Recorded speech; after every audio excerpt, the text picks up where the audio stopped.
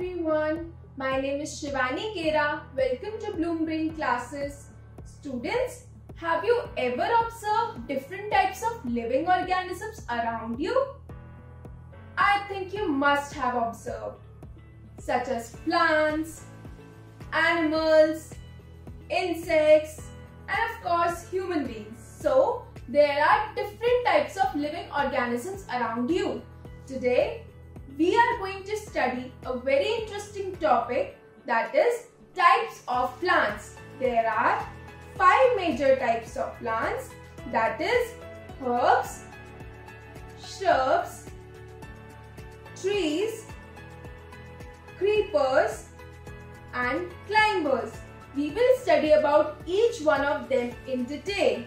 First, we will study herbs, shrubs and trees, and we will characterize them according to 3 aspects so that we can differentiate them easily. So first, the 3 aspects are plant height, which can be short, medium and tall.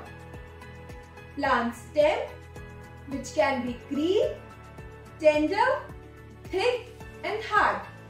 And location of branches, which can be either at the base of the stem or higher upon the stem. We will study the plants according to these 3 aspects. First, can you recognize these 2 pictures?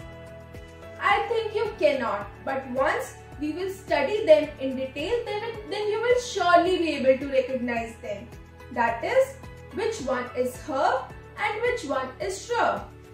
First, we will study about herbs, as this one is herb.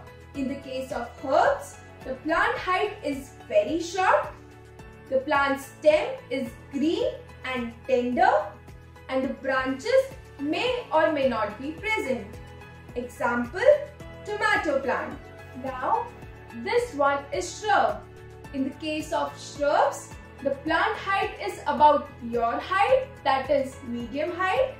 The plant stem is hard but not thick, and the location of branches are present at the base of the stem.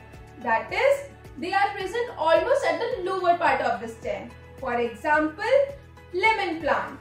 So now you will easily be able to differentiate which one is herb and which one is shrub.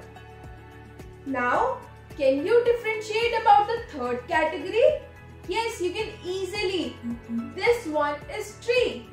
In the case of trees, the plant height is very tall. The plant stem is thick as well as hard. And the location of branches, the branches are present at higher upon the stem. For example, mango tree.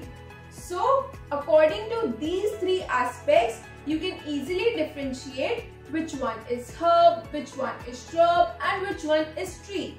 Now, the rest 2 categories are creepers and climbers. Can you differentiate which one is creeper and which one is climber? No, we will easily be able to differentiate once we will study them in detail. In the case of creepers, plants have very weak stem and thus cannot stand upright and spread on the ground. For example, pumpkin plant.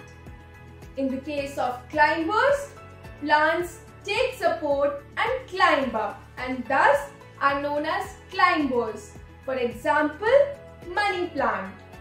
Now, as we have studied about all the 5 categories, I hope you will easily be able to recognize which plant is there when you will go outside in your surrounding.